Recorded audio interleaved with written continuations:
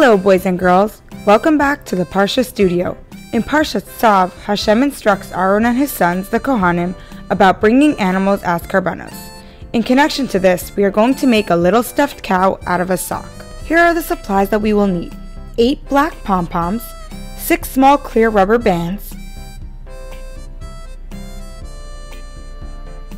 2 googly eyes, tacky glue, pink felt, brown and black tissue paper, stuffing, a white tube sock, scissors, a paintbrush, and a black and pink Sharpie.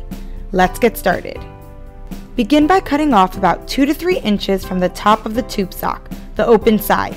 Then fill the sock with stuffing, making sure it is spread out and not bunched up in one area. So what's the deal with this cow? Let's talk about that.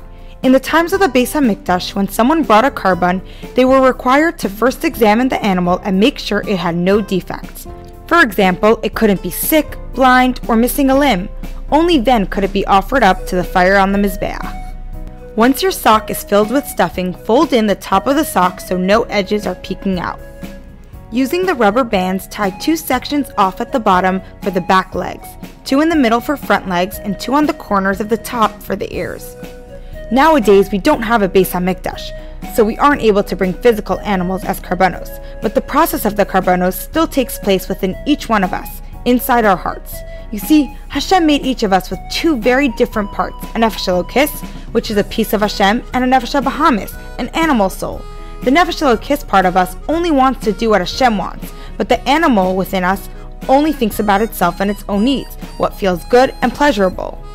Once you've made the ears and all 4 legs, use your paintbrush and tacky glue to glue the googly eyes onto the cow's face. Now out comes the black tissue paper. Cut out several small squares and then scrunch each piece into a loose ball. These will become the cow's spots. Glue each scrunched piece somewhere on the cow's body. You get to choose how many black patches it will have. You can also create patches on its back. Just as a physical animal was brought as a Karbon, we can also bring the animal part of ourselves as a Karbon to Hashem. Similar to the way the animal first had to be checked for any blemishes, we too can look inside ourselves and see if there's anything we have done that needs a little fixing. Fire represents love and enjoyment. Just like the animal was put into the fire of the Mizbeach, we too can set our animal souls on fire with the love of Hashem. This means we can still enjoy things like an animal knows how to, but instead of doing it just for ourselves, we can do it for Hashem. For example, when you eat a delicious snack, instead of just appreciating the yummy taste, you can think about how eating this snack is going to give you the energy to daven, help your mommy, or learn Chumash at school. Next, glue the pom-poms in pairs. Glue 2 pom-poms to each other. Then do the same for all of them, creating 4 pairs. These are the cow's split hooves, one of the signs of a kosher animal. Glue a pair of pom-poms, otherwise known as hooves, to each of the front and back legs. Did you know that many animals have hooves, such as horses, hippos, and zebras? But what do you think? Are these animals kosher? Nope, they're not. First of all, even though they may have hooves, they're not split in the way the Torah says they have to, in order to be kosher. And second, they also do not chew their cuds. And for this reason, these animals cannot be used for a Karbon.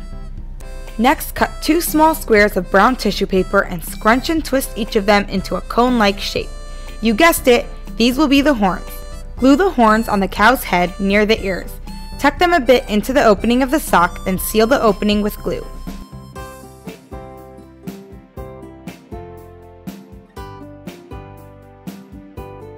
Then cut a small oval from the pink felt for the cow's snout.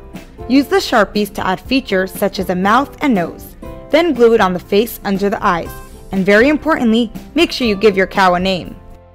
Enjoy playing with your stuffed cow, and we'll see you next week.